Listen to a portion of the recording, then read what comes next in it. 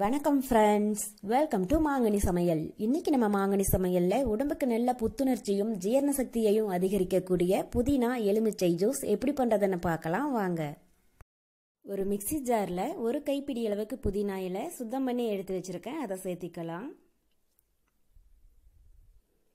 இது கூட ஒரு மீடியம் சைஸ் எலுமிச்சம்பழம் ஜூஸ் எடுத்து வச்சிருக்கேன், அது அப்புறமா ஒரு சின்ன துண்டு இஞ்சி, 5 டேபிள் ஸ்பூன் சர்க்கரை வந்து உங்கள் டேஸ்ட்டுக்கு தகுந்த அளவுக்கு சேர்த்திக்கோங்க. இது கூட 4-5 ஐஸ் க்யூப் சேர்த்திக்கலாம். ஐஸ் வந்து நீங்கள் விருப்பப்பட்டால் சேர்த்திக்கோங்க, இல்லைன்னா தேவையில்லை. கொஞ்சமாக தண்ணி சேர்த்திட்டு நல்லா நைஸாக அரைச்சி எடுத்துக்கலாம். இந்தளவுக்கு நல்லா நைஸாக அரைச்சதுக்கப்புறமா இது ஒரு வடிகட்டியால் வடிச்சிடலாம். புதினா ஜூஸ் ரொம்ப குயிக்காக ஒரு 5 நிமிஷத்தில் ரெடி பண்ணிடலாம். டேஸ்ட்டு ரொம்ப நல்லா இருக்கும். இந்த வெயில் காலத்தில் நம்ம புதினா ஜூஸ் எடுத்துகிட்டு வந்தால் உடம்பை நல்லா ஆரோக்கியமாகவும் ரொம்ப சுறுசுறுப்பாகவும் வச்சுக்கும்.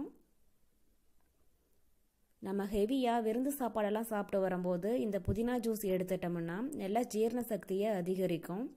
புதினாவுக்கு உடம்பை நல்லா பொலிவாக வச்சுக்கக்கூடிய தன்மை இருக்குது.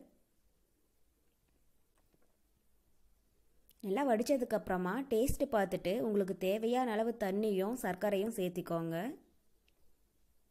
இந்த புதினா ஜூஸ் 4லிருந்து ஒரு 5 டம்ளர் வரும். டேஸ்ட்டும் ரொம்ப நல்லா இருக்கும். தண்ணி சேர்த்துனதுக்கப்புறமா ஒரு 2 நிமிஷம் நல்லா கலந்து விடுங்க.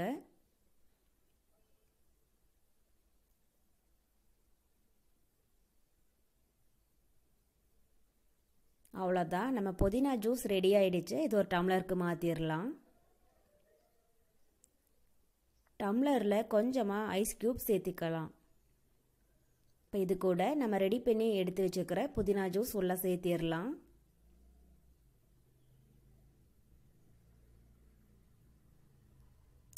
அவ்வளோதான், நமக்கு இப்போது உடம்புக்கு நல்ல புத்துணர்ச்சி தரக்கூடிய புதினா எலுமிச்சை ஜூஸ் ரொம்ப சூப்பராக ரெடி ஆயிடுச்சு. கண்டிப்பாக நீங்களும் வீட்டில் இந்த ரெசிபியை ட்ரை பண்ணி பாருங்கள். என்னுடைய இந்த வீடியோ உங்களுக்கு பிடிச்சிருந்தா மாங்கனி சமையலுக்கு சப்ஸ்கிரைப் பண்ணுங்கள்.